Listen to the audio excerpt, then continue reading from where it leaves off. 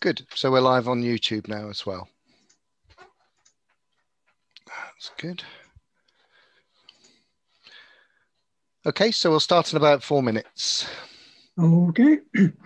As we say, it's a presentation by the three of us, but I was volunteered to be lead key presser for this first half hour.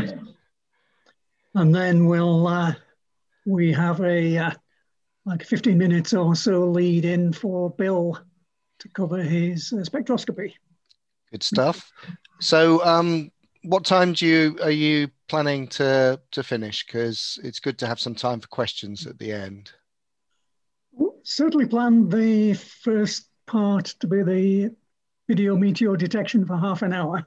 And then to Bill, say 15 minutes or so. Okay. And so to finish, say, 1:45, 10:45 with the talk side. Okay. So yeah, if you could try and finish by say 1:45, that gives us 15 minutes for questions then. Well, we're saying for that. Yes, it's not going to be an evening with Ken Dorden. No. Okay. Right. How's your weather been recently in Leeds, Alex? Well, there's been several days and nights of heavy fog. So some nights got good visibility for an hour after sunset. Yeah. And then the temperature conditions change, all the damp brings in, and it's categories of fog and mist. Yeah. Similar with me. I did have something like 1,200 captures on the night of the 5th of November, though. Yeah. It did involve a lot of effort going through to get rid of them all. Yeah, they're what are they? The Catherinids and the yeah, that's right. All of those. Yeah. Yes. I had a clear spell for a while last night because I was doing some imaging of Mars. All right. Yeah. But my seeing wasn't very good.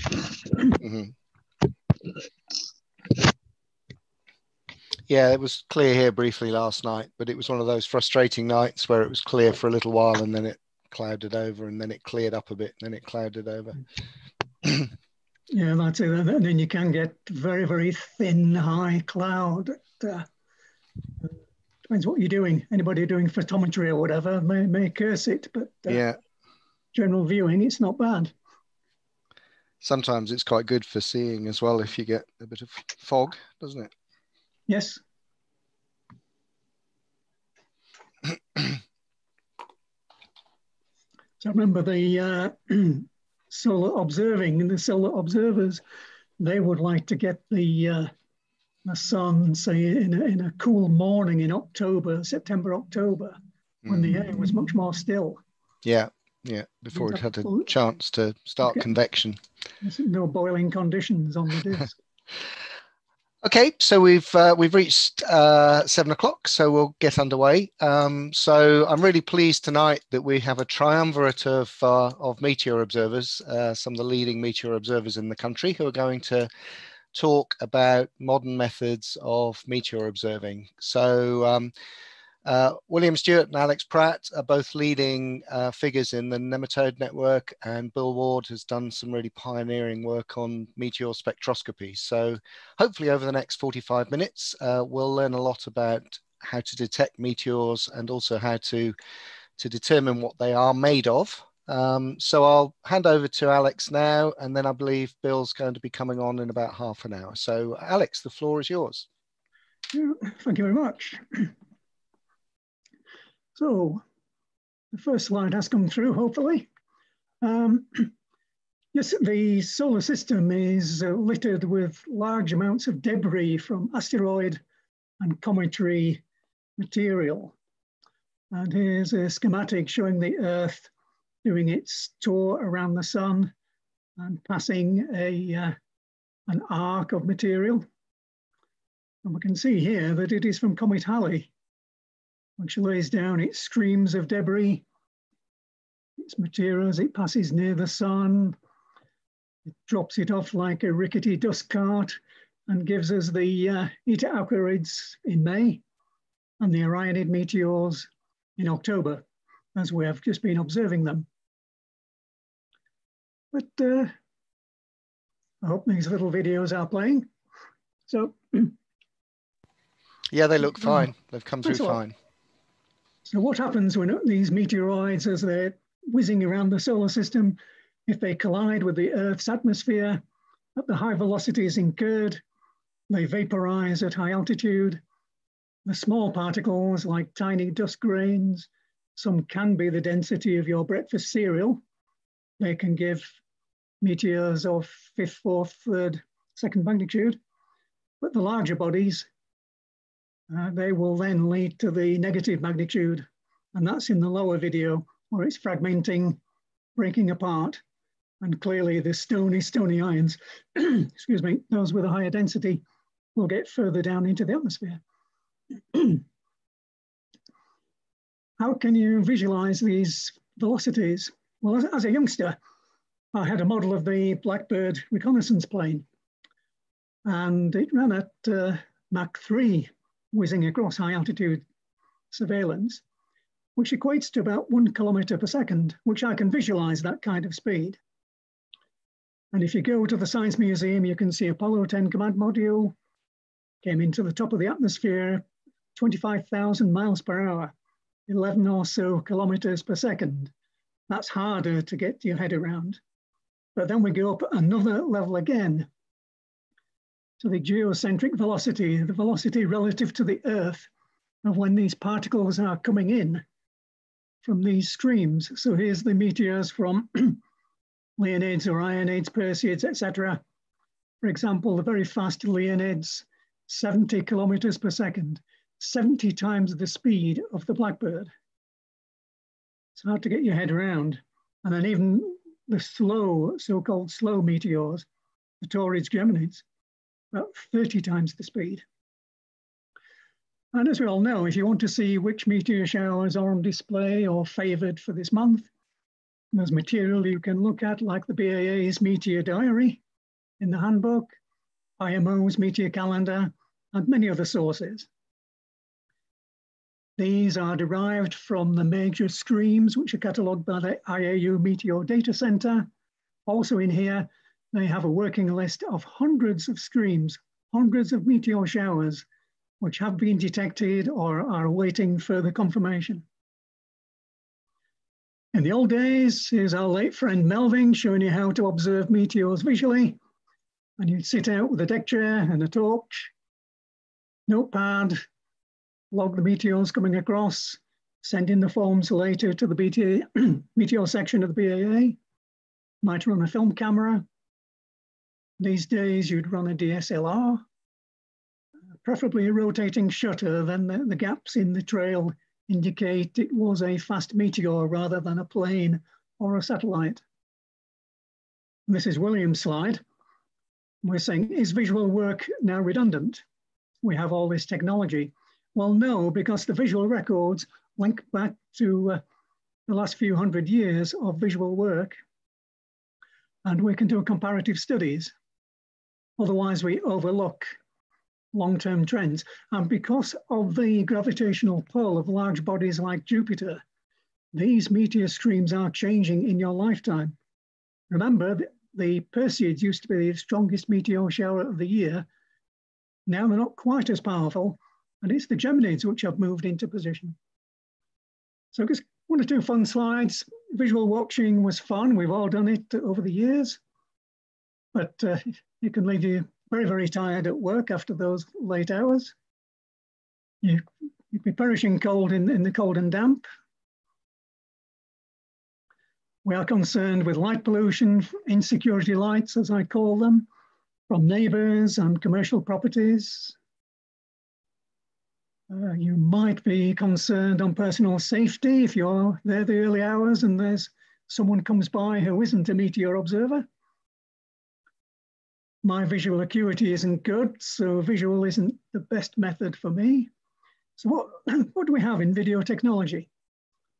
And this is just a very brief list of which software is available. Like at the top, Handy AVI.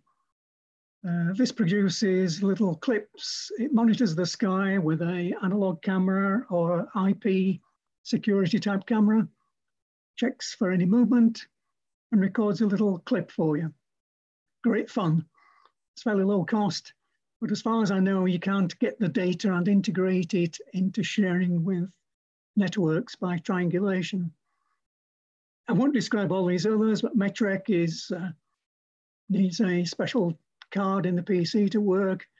Others, CAMS, UFO capture, these take analog cameras with motion detection software. New developments we have based on the Raspberry Pi, the very inexpensive, powerful little microcomputer. Global Meteor Network have a nice solution.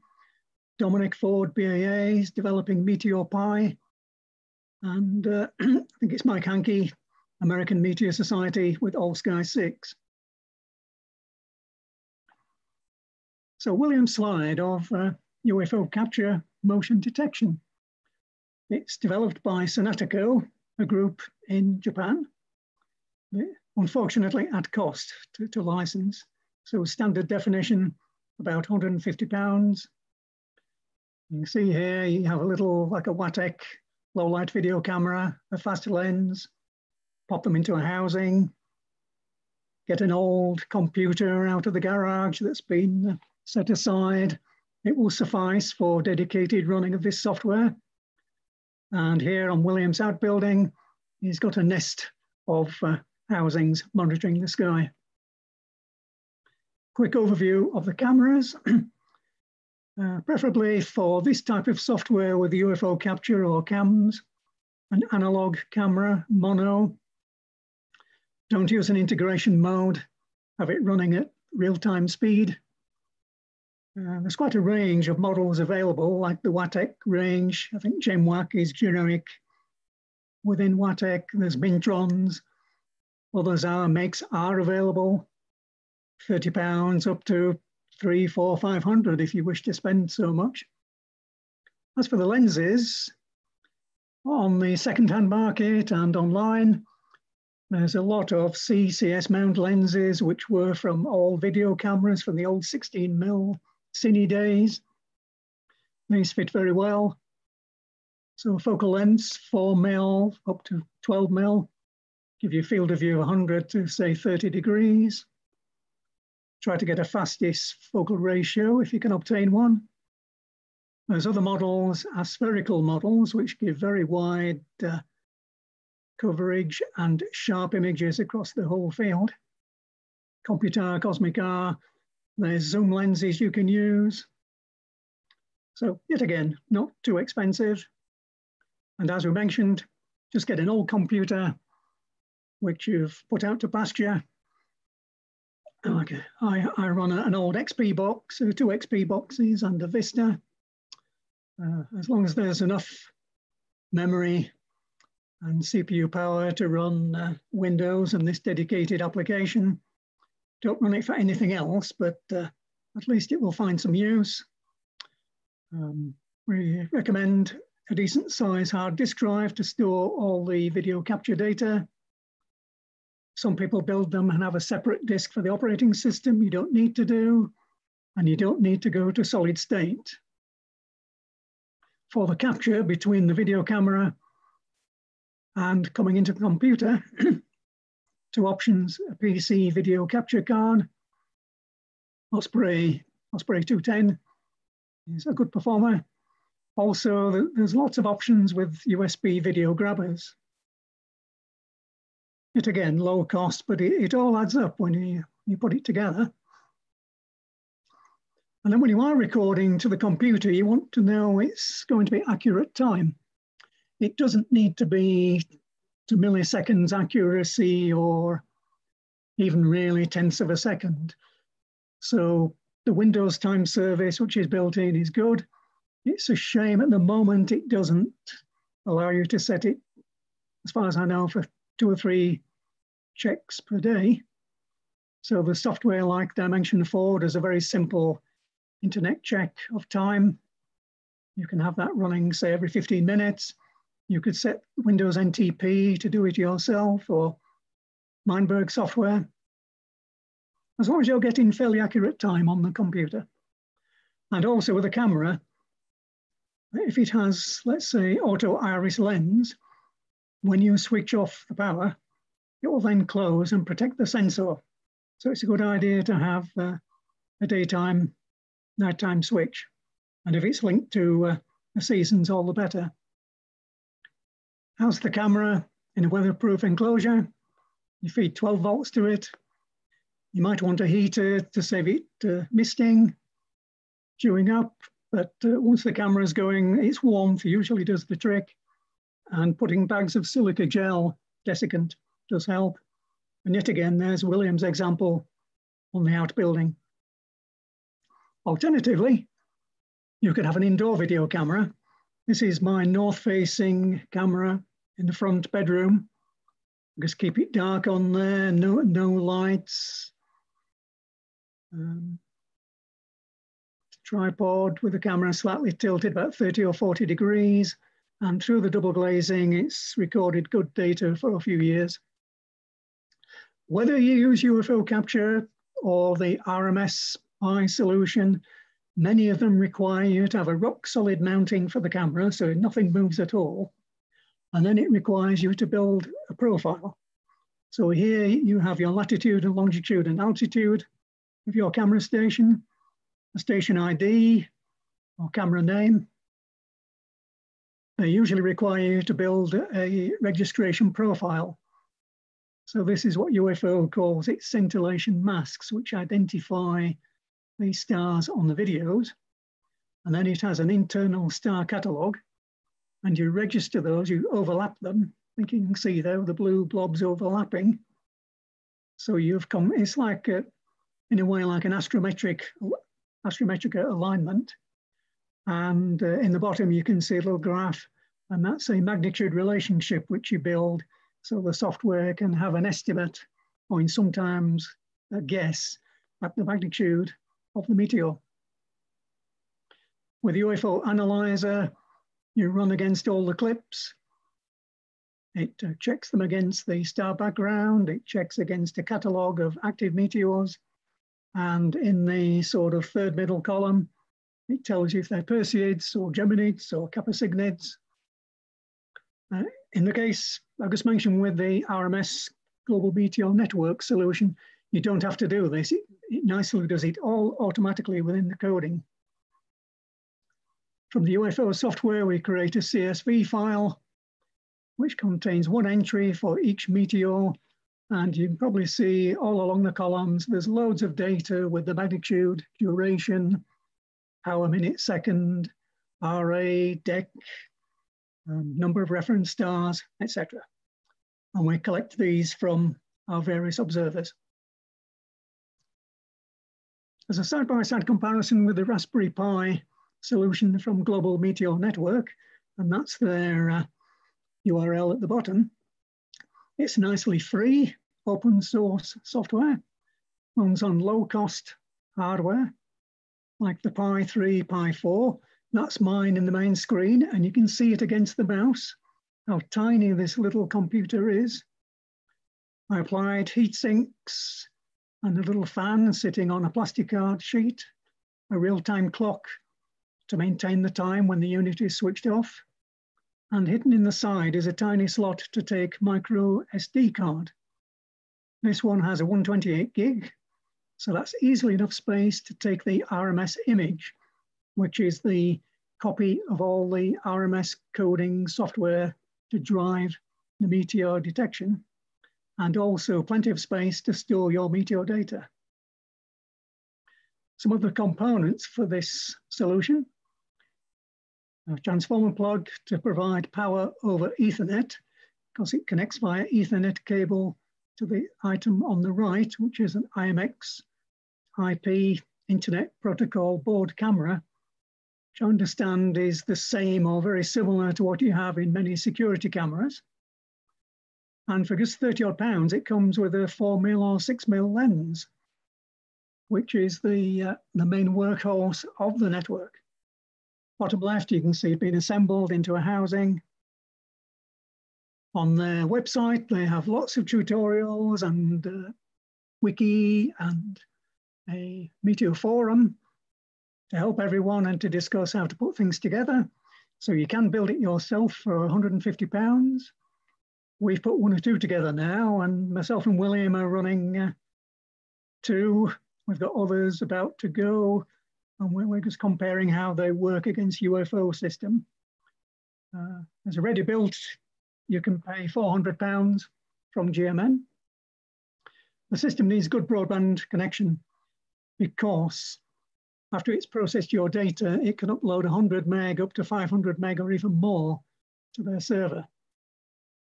One downside is it needs at least 20 field stars in the video field of view before it will accept it for meteor detection. So on some misty nights, UFO capture will beat it. And at the moment, if there's any swift moving clouds which are illuminated by local lighting, it can cause hundreds and thousands of false detections. But otherwise, it's a good system. Here's a comparison. The top is my RMS camera. The bottom is UFO capture of a meteor hopping across Orion. These videos should start running. And you can see they give comparative performance. But for the cost of the RMS solution and the lenses, the image quality is superb that it gives. And you get nice quality astrometry from them. A quick distraction into meteor triangulation as to why we do it. So here's on the left is our friend Don, and he's got meteor camera. He sees a meteor there, but he's not sure how near it, because he's got a two-dimensional view as a single observer. So was it coming towards him? Was it away? Was it nearby? He can't be sure. But his best friend Joe, he also has a video camera. And likewise, he's not sure, are they coming near? Are they coming further away? Nice graphic by William, I must say this. And then they team up. They monitor the same part of sky. And from this, we can work out the ground track of the meteor, its extinction, its detection height, its magnitude, or perhaps its orbit.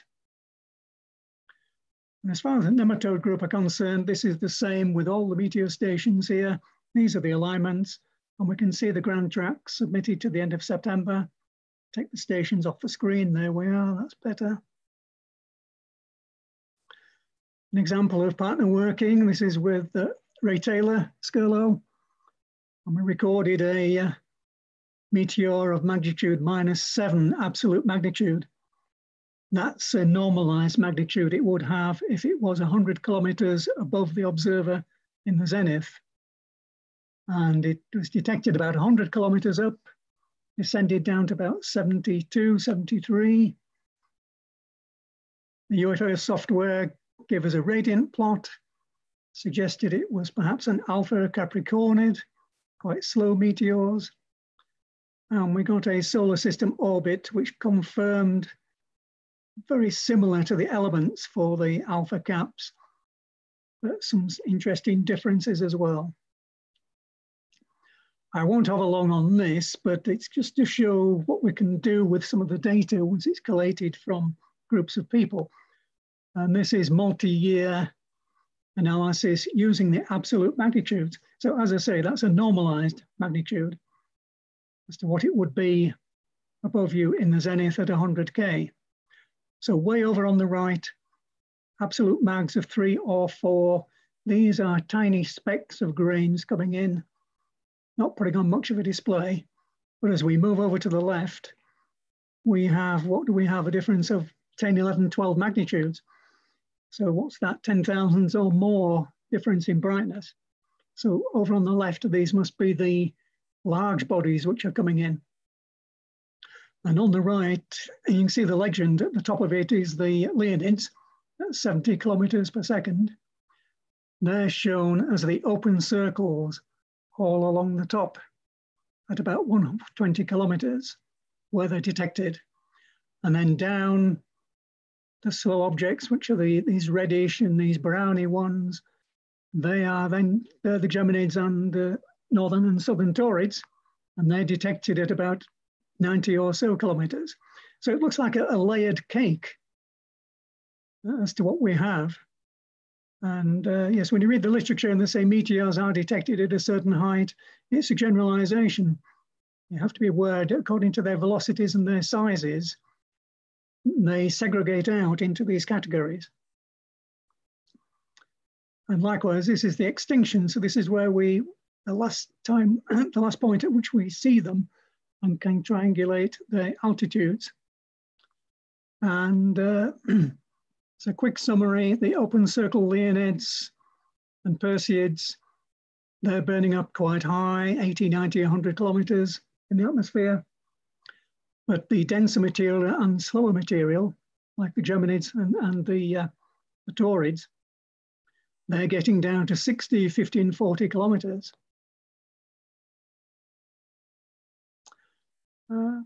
You've seen this slide shown by various people at talks. It's a very popular thing to do.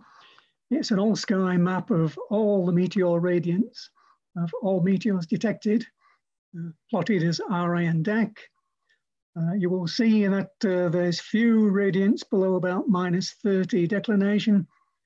That's what you would expect from a meteor group in the British Isles.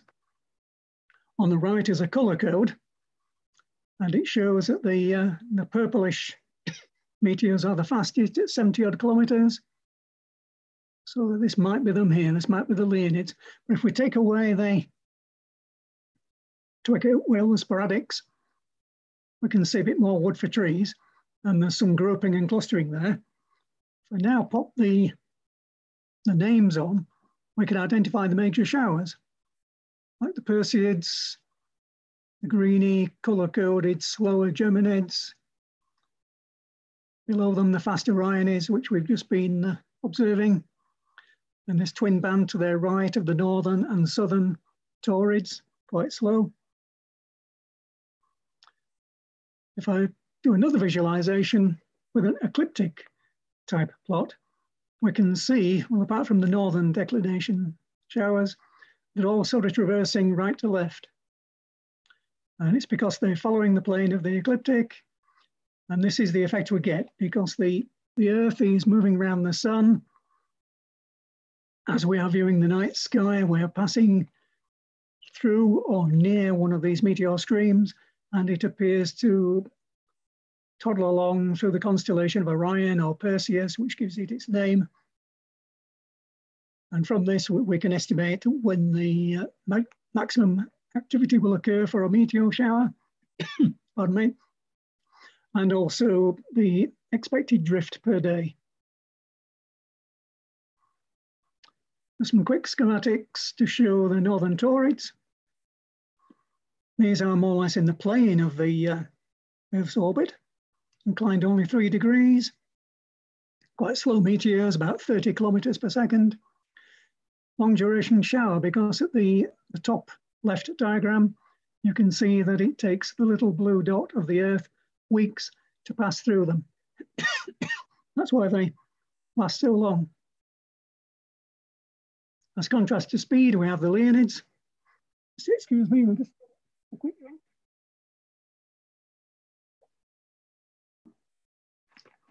Leonids are our high-speed members of the major showers of the year.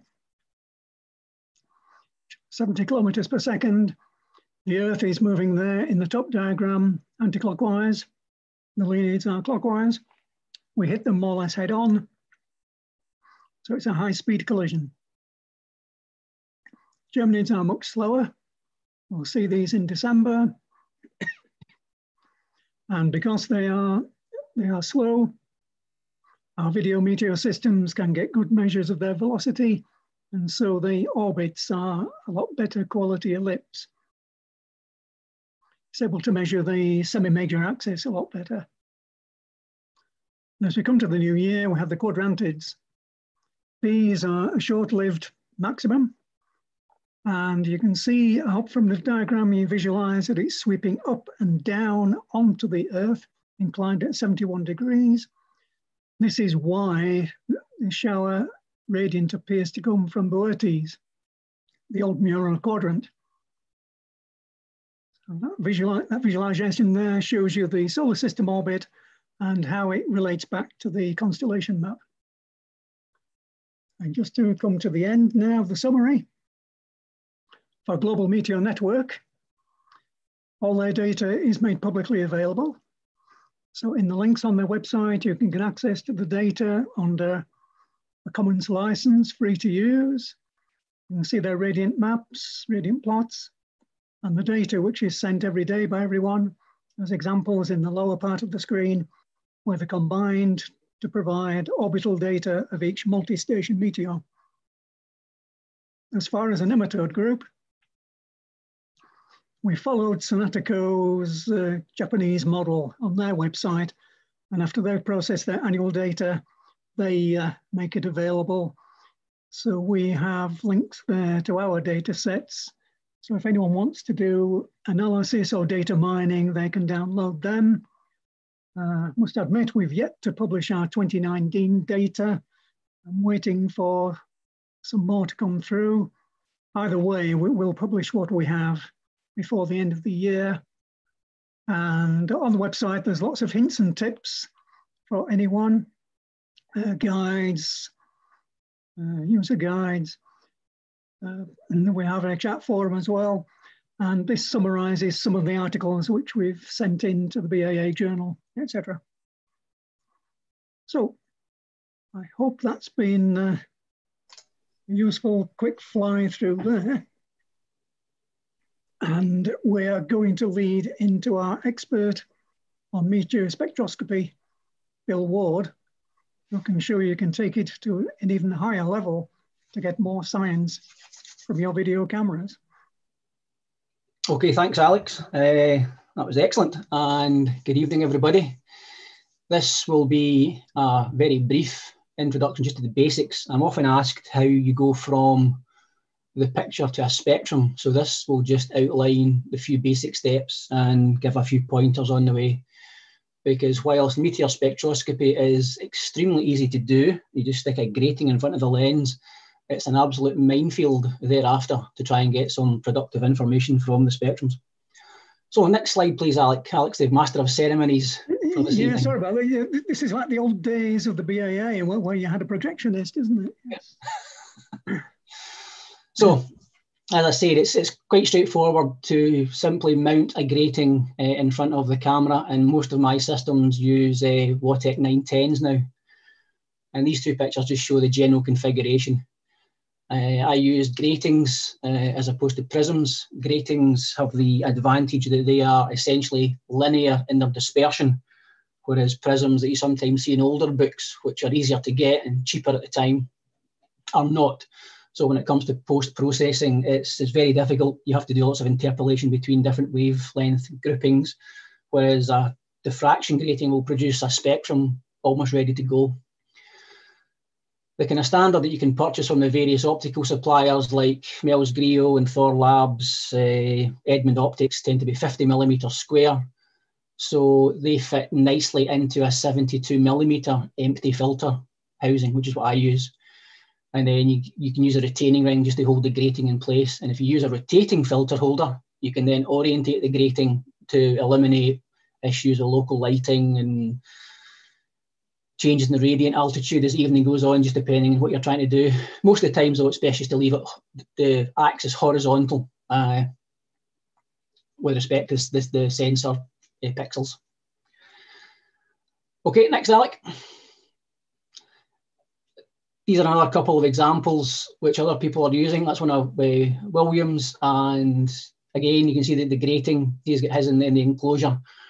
I tend to use mine just out in the open and kind of in the shelter of the back of the house to try and minimise what we're now looking at. Is you can do it through glass, but if you get brighter meteors, sometimes you can get internal reflections and you get multiple spectrums, and it gets kind of difficult to deconvolve it all. So I like just the grating to be exposed to the sky directly.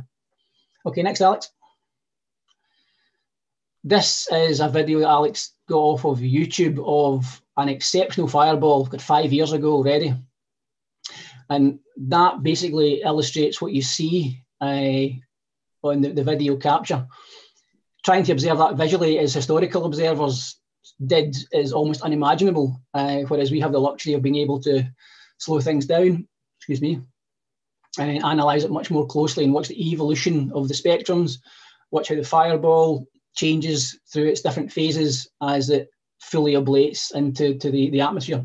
And this was one of the first times that the split in the spectrum had actually been observed in almost real time. So you can actually see the differences in the spectrums between the fireball and the post-fireball stage, and this reflects the changes in the energy as the fireball is ablating and the temperatures and overpressures are changing. And when you look at the integrated composite, it gives a beautiful impression of all the lines and the spectrum, and that's what we're after. So this is just hopping through all the stages in the video. So once you correct for all the instrumentation sensitivity and wavelength calibration, you end up with a really nice spectrum telling you what the meteor is made of. And that's quite a significant jump. Spectroscopy has been around for a long time, but we've never ever been able to produce as many spectrums as we can now, which gives us a whole new insight into the taxonomy of the meteors. I predicted, like when I kicked off doing this a long time ago, that the most interesting ones actually would be the sporadics, and that's actually proved to be the case, I think. This was initially thought to be a southern torrid, simply because of the time of year and the general orientation, but as we will see, it's not at all as it seems. So you catch your spectrum, what do you do? How do you get from the picture to the graph? Next, Alec. So you have your spectrum image. Generally, the spectrum needs to run from left to right, short to long in terms of wavelength. And that's just so that you can visualize the color sweeping from the blue through the yellow, green out to the red and then the infrared. But it's very difficult to work with a spectrum like that. So generally you have to do some graphical image processing to get it into a form that you can then import it into the actual spectrum processing software. So next, Alec. So what we're actually talking about here, so the diffraction grating disperses the light into the various wavelengths that are present in the original spectrum. This is a little graphic I made using a small mercury lamp, and just took a picture of it with a plastic grating stuck in the front of it, because that's essentially what you're doing. It's very straightforward. And the idea is that you can measure from the zero order image the number of pixels along to lines that you can positively identify. And there's some numerical examples there that allows you to calculate what the wavelength dispersion is. Then if we see unknown lines, we know what the dispersion is across the spectrum. Therefore, we can actually use that to work back and identify lines that are not immediately obvious. And as we'll see, things have developed dramatically over the past couple of years, and just in terms of the technology, so that the actual spectrums we can work with now are just astonishing. So that's the principle behind it. It's really very, very straightforward. Next, Alex. This is a kind of simpler spectrum, which was of a Perseid, what's that, 2014, 6 years ago, my goodness. And 90% of the time, I reckon you don't actually have the zero order, which is the first problem you have to try and overcome. Because if you don't have the zero order, and even if you know the dispersion, what's your starting point? So by good fortune, many meteors have similar prominent lines.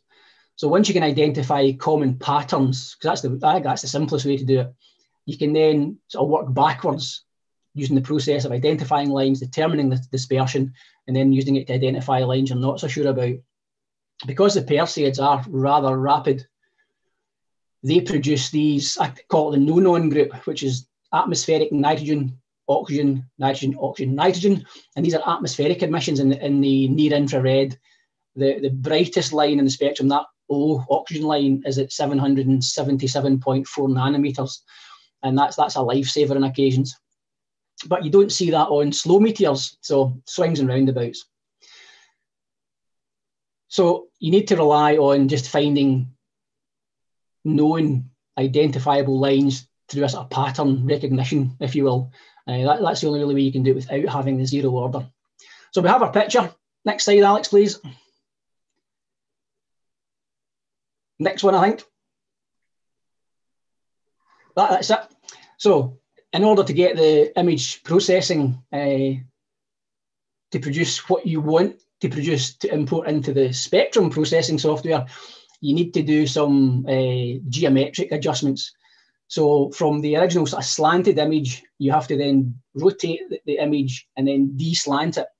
Now I use Iris, which is the free software package by Christian Bouille in France, and it's fabulous. It really is fantastic. It can do a lot more than just these geometric transformations. There's also a program from America called RSpec, I believe, which allows you to do this semi-automatically. You can import the picture and then you sort of drag a rotate and slant slider in the little graphic, and it allows you to do that. That's quite convenient at times. But it's often when you're working with spectrum that you're not so sure about, it is actually better to do it manually because it gives you a better feel for what you're actually working with. Next, Alex.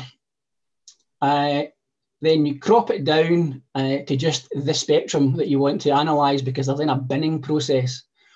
But watch out for stars, because they appear as artifacts and false spectrum lines when you do the binning and integrate up the lines. And the other thing to remember is that if you're setting a system up, you need to focus on the spectrum, not on the stars. By the nature of diffraction, it rotates the focal plane by a degree related to the number of lines in the actual diffraction grating. Most gratings are 300 lines per millimetre, 600, 830 and 1200. Those are the kind of glass gratings that you can buy from these optical suppliers that I mentioned. Plastic ones tend to be about 500 or 1000. So the greater the line count, the further you need to focus away from the image focal plane of the stars. And it's something to be very careful of. So it's a bit of a black art. If there are planets around, which are at the moment, you can actually use the planets. They're bright enough, you will actually see atmospheric absorption bands with the monochrome cameras, and you can use those to get you in the ballpark. And then you want to try and slide the focus down so the sharpest is in the kind of blue-green, the visible part, because that's where all the really interesting lines are. So once you've got the spectrum like that, transpose it into visual spec. Again, these operations are all done in RSpec as well, but visual spec, I think, is the better package. And by binning, just counting vertically, pixel column to pixel column, you then produce a spectrum graph. But at the moment, it's uncalibrated and uncorrected, so we don't really know where we are with it. But we've got a handle on the patterns from previous experience and other published results, and we'll know that one line is magnesium, one line is sodium, oxygen, etc. So next, Alex.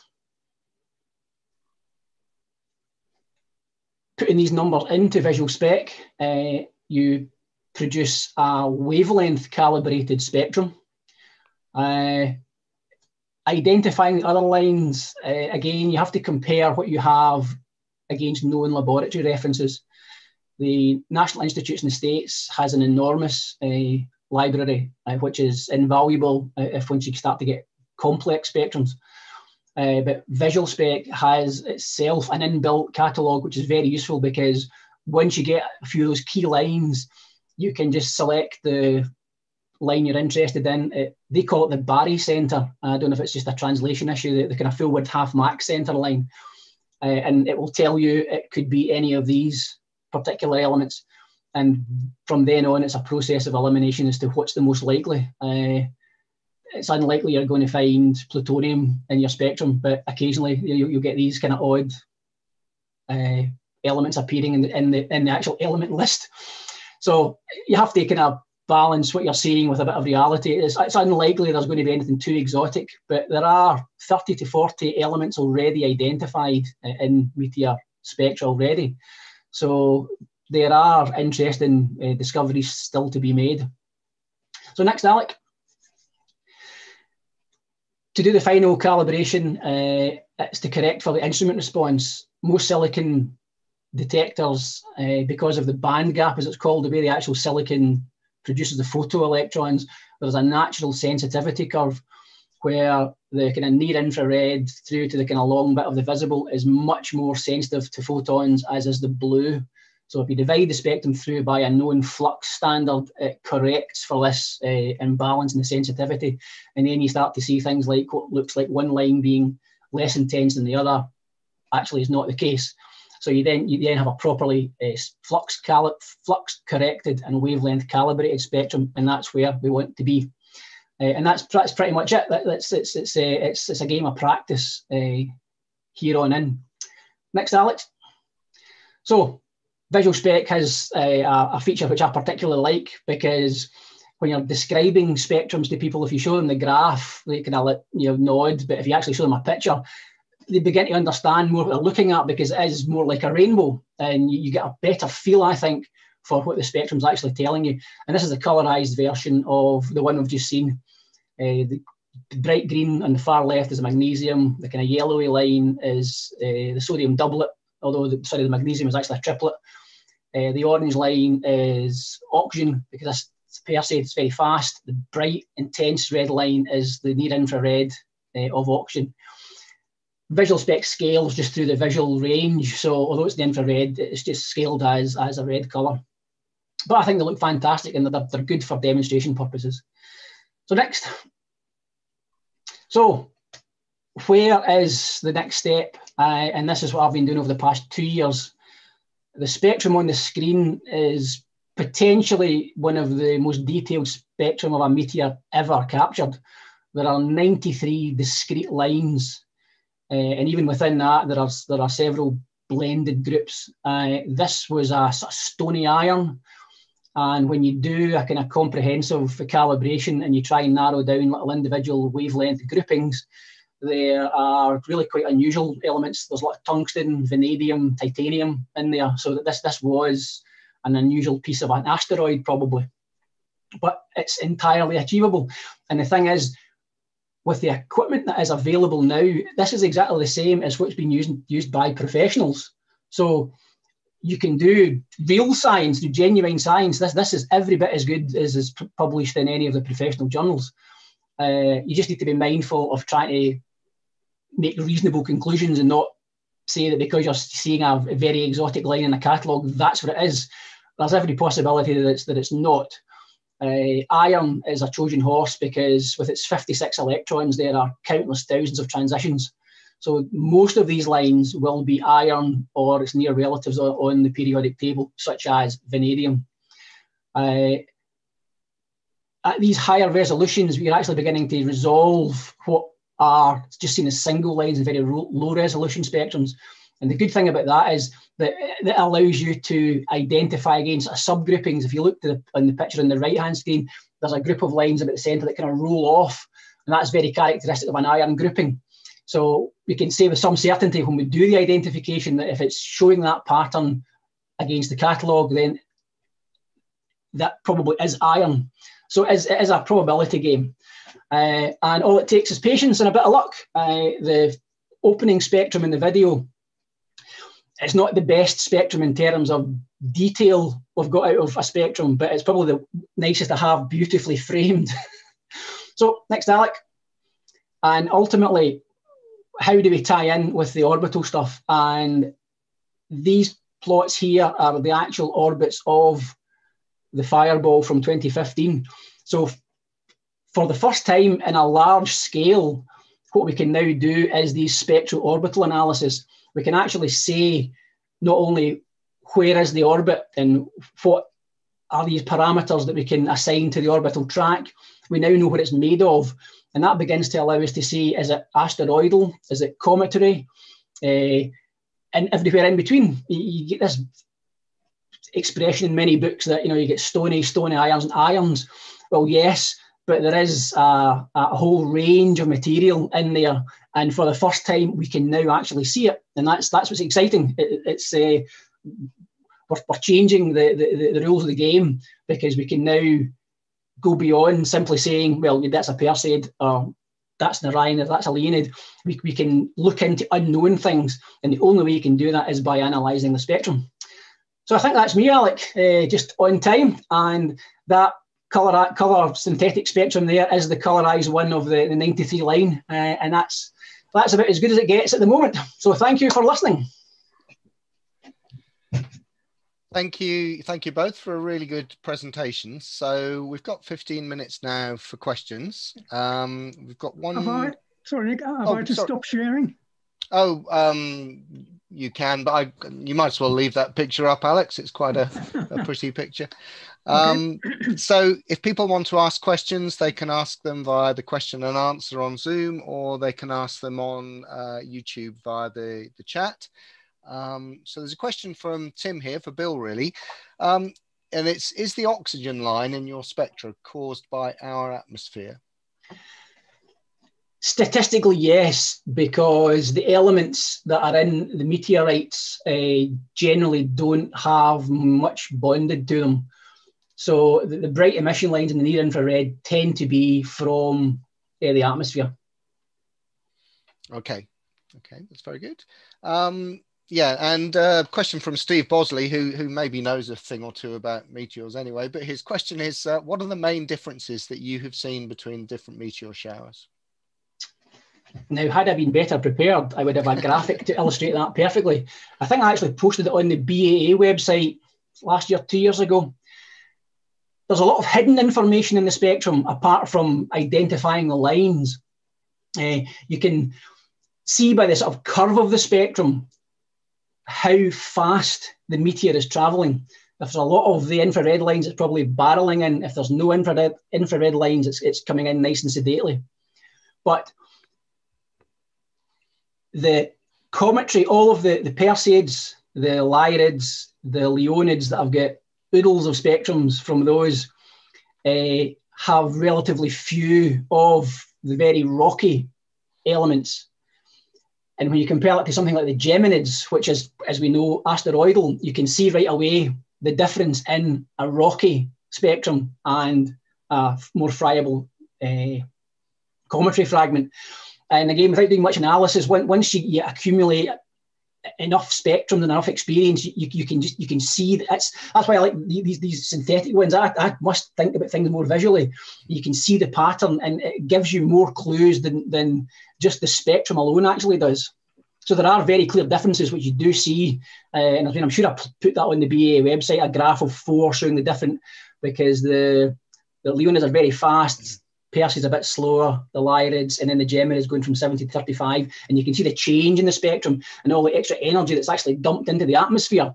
With the Leonids barreling in at 70, they've got huge infrared excess. Mm-hmm. And I think it's really impressive that as amateurs now we can do this. I mean, there are space missions that are going to various asteroids to pick up material from the surface and bring it back so that we can analyze it. But we're kind of doing this for free almost with there was a very eminent lady scientist on Radio 4 when Rosetta was in the news, and the presenter actually asked, and can you tell us what's the comet made of? And she said, oh, well, we know it's made from magnesium and sodium and iron. And we can do that from the back garden. Yeah. So what's the most unusual element that you've seen in your spectrum that you're sure has come from the meteoroid and not from our atmosphere? Well, this latest one, I have never seen so many lines that I am beginning to believe are vanadium. That one is an unusual one. It really is. It's certainly, it's got the rocky elements. There's magnesium and sodium.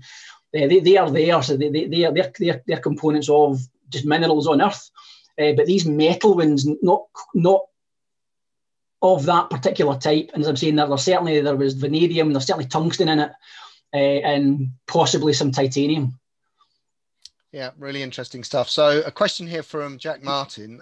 He says, excellent work, Bill, for your spectra.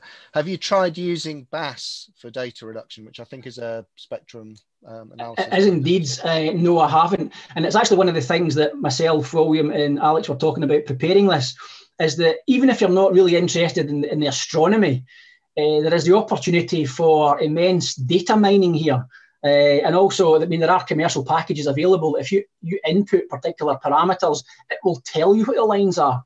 Now, I don't know if they will work on astronomical spectra as opposed to nice, clean laboratory spectra, But there's if people are interested in doing it, I mean, there are opportunities for all sorts of analysis here, just going beyond the astronomy. Mm-hmm. Yeah, that sounds good. And it maybe is another kind of crowdsourcing thing where we can put a lot of stuff online and get people to do the analysis for us. Yeah, that's a great point, Nick. This is William. It's a great point that, because we've got a number of spectra which people other than Bill are collecting, and certainly we get some added to the website, and if people want to download them and process them and see what they get, that'll be very welcome indeed. Yeah, I'm sure it's something we should discuss, because it gives people a chance to do some analysis without actually having to set up the camera systems. So maybe we'll talk about that offline and see what we can do. Oh, hang on. Another question from Steve Bosley, but I'll ask mine first, just to Alex, and then we'll come to Steve's question. So Alex, you mentioned the GMN network, which is the new network that essentially uses modern IP cameras that are very inexpensive and runs on Raspberry Pis or under Linux. I know you've got experience of it and UFO, which is the one that a lot of us are using with analog cameras. I know there are pros and cons to both. For somebody who's used UFO like me for a long time, how would you sell GMN as a network to go to? Well, that's a good point. All I would say was, if, like we found with UFO Capture UFO Analyzer, unless the registration is very good and you've got good signal to noise on your video clips, when you do UFO Analyzer to process all the clips, like in mine, it gets a 90% success. I don't have to do a lot of follow-up. But some people find that if they want to get the best data out of that analyzer stage, you've got to commit hours to it. Well, the RMS system just does it automatically each morning, analyzes every clip, and auto uploads them to the server. So your data is provided within hours, sharing with others. Mm-hmm. So it could, because otherwise, if you were doing 2 or 3 cameras, I've seen people feeling like giving up, or their quality of data degrades. They've got good quality from 1 camera or 2 cameras. Yeah. But they cannot get through all that data load, like you were saying with the meteor spectra. So you've instantly got some nice feedback, some good success, and nice results. As a Yorkshireman, it's a lot less electricity on a Pi than an old PC. So, there's issues, like we said, the issues with the downside is, yes, it needs 20 stars for reference in the field, mainly because they wanted to get the very best astrometry and the best velocities from it. Mm-hmm. You can override it to get it to analyze at 10 stars, but it can collapse, the process can die. There's a negative side in that there's those fast-moving cloud problem, which they're working on, so yes, they will solve it.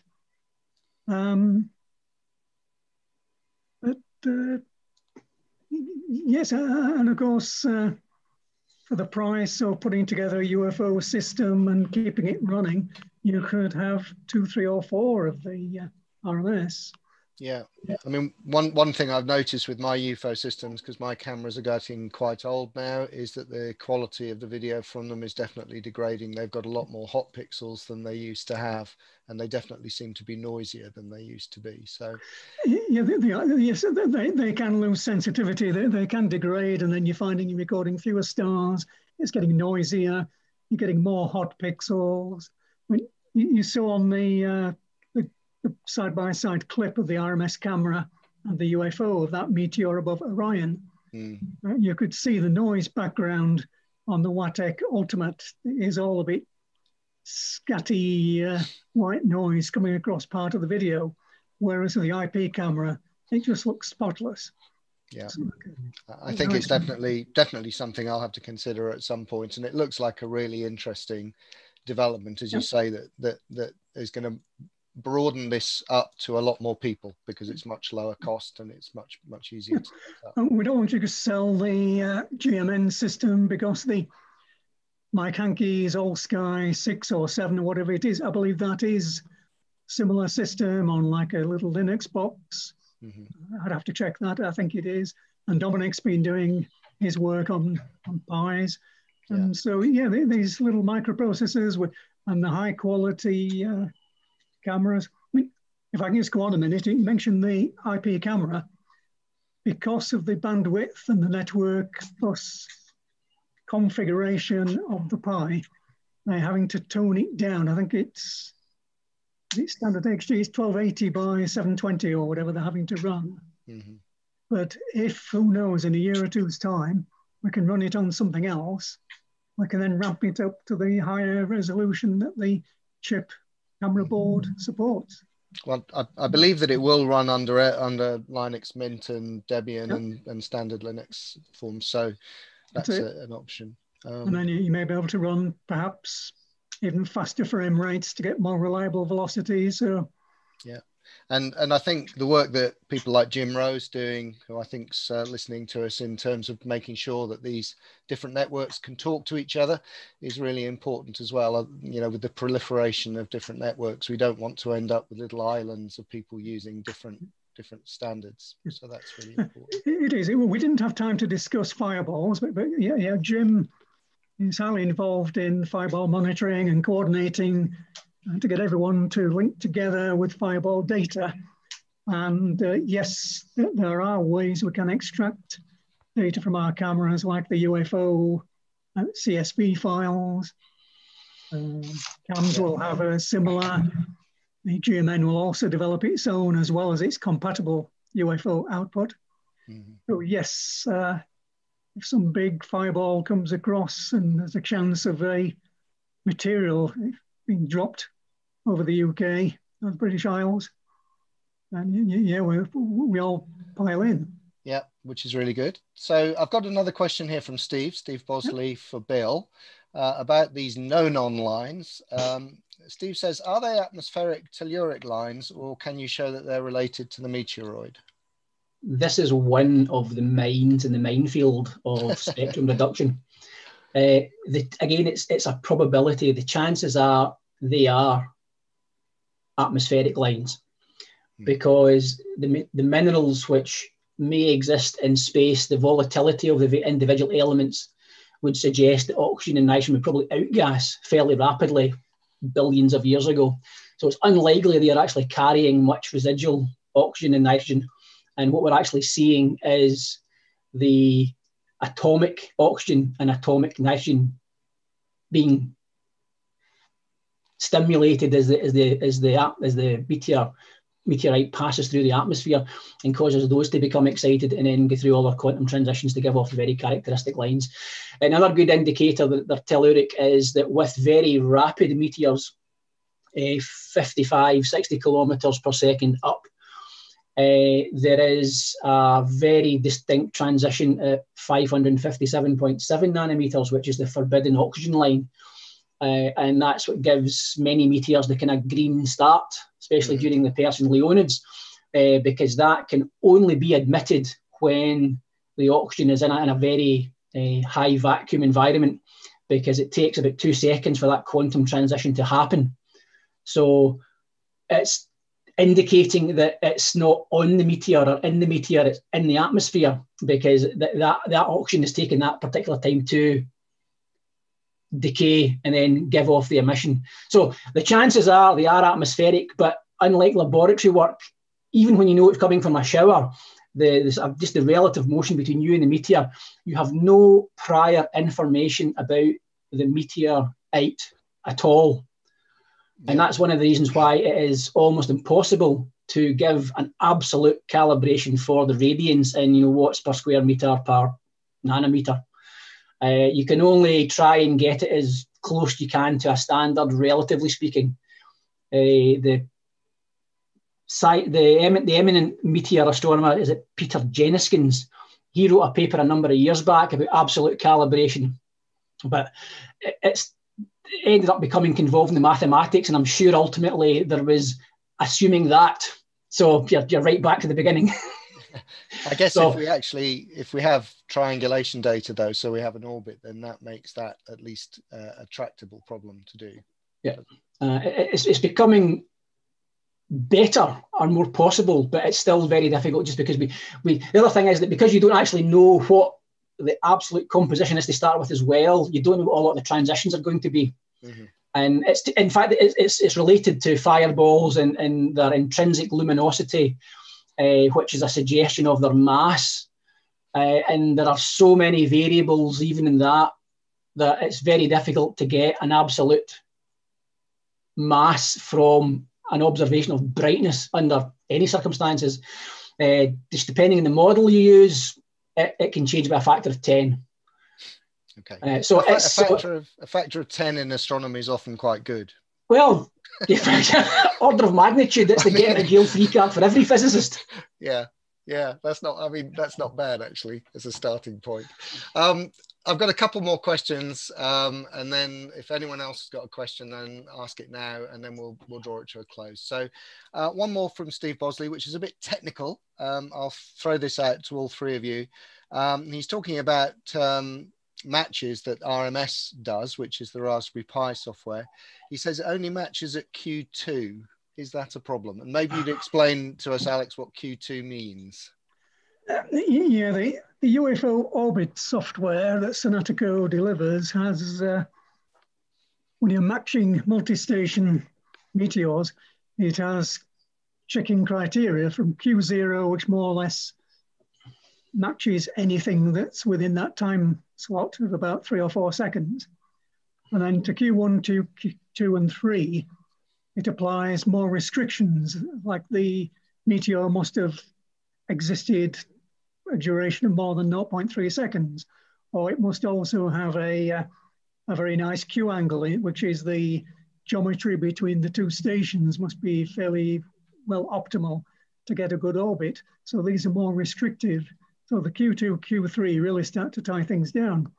And what they depend on as well as the duration of the thing, is the number of reference stars in the clip, and also the astrometric uncertainty, which I think is error 1 or error 2 in the CSV file. And that's whatever, I forget now, is it 0.01 with a 12 mil lens and about 0.04 with a 4 mil lens? Well, when you use the RMS system, because it isn't part of UFO capture, it cannot use a UFO's proprietary CSV file with all of its fields. It uses another one, which is more like a minimalist. It has quite a bit of the data in, but it's like a free license, free to use. And many other software packages use that, but it's got limited fields. So it doesn't carry over things like the astrometric error and the number of reference stars and certain other fields. Now, they're used in the calculation formulae to compute Q2 and Q3. As I understand it. So when you get RMS data, and I've done this with Williams data, beautiful captures between our two RMS systems. There should be some good Q3s in there, but it doesn't give them. I think it's because it's failing with I think Steve probably knows these QA and ED and these other parameters which Sonatico have in their manual. Mm-hmm. It just does not have them. I think by default, it puts something like a 1 or 0.1 for the astrometric uncertainty instead of like 0.01. Therefore, the QA calculator just collapses, rejects it. And so you do a run and you don't have any Q3 high quality meteors, but actually you do. Yeah, so I think in summary, Alex, it's basically it's a symptom of the fact that you're using UFO orbit software to analyze data that originated from a different software platform. Yeah. So I guess the RMS orbit calculator itself is fine internally. It's when it's trying to share data with the other systems. Is that right? Yeah. As a short answer, yeah, I would say that. Okay, I like short answers because we're almost out of time. So I'll just ask the last question, which is Jack Martin's question, which I think is one of those "how long is a piece of string" questions. But I'll ask it anyway, Bill. How good is the signal to noise ratio of your spectra? And how long is a piece of string? Yeah, exactly. Again, it's impossible to say definitively in terms of the spectrum, because it depends on the spectrum itself, how bright the meteor is. Is it a high altitude one? Is it a low altitude one? There's also an element of the intrinsic bit depth of the camera. For example, the Watex I use just use 8-bit frame grabbers, so they're going to have a slightly less signal to noise with an equivalent spectrum anyway. I've started to use some ZWO cameras which have 12-bit depth. So with a given spectrum, they would just give you a better signal to noise anyway, because you get greater digitization depth. So in terms of numbers, the Watex can come out anywhere from 2 to about 10 over the kind of base of the noise by the time you integrate it into the binning through Visual Spec. This nice one in the background there, those lines are maybe 10 to 20 times above the noise. So it depends on the brightness of the spectrum. That's the short answer. Yeah, no, that's great. Okay, thank you very much to the three of you. That's been really interesting, and we've had lots of comments as well on the chat as how many people found that interesting. And I think lots of people are thinking about setting up systems like this, and so you've made people think a lot and encouraged them to go and do that. So thank you very much. I'll draw this to a close now. Just note that the next BA webinar is the historical section webinar, which is due on Saturday, November the 21st. So hopefully you'll be around to watch that. This has been recorded. It'll be on YouTube shortly if you want to watch it again, or if you've missed it, or if you missed the beginning. Thank you very much for watching. Cheers. Thank you. Bye-bye. Thanks, everyone. Thank you, Cheers, everybody. bye. Thank you.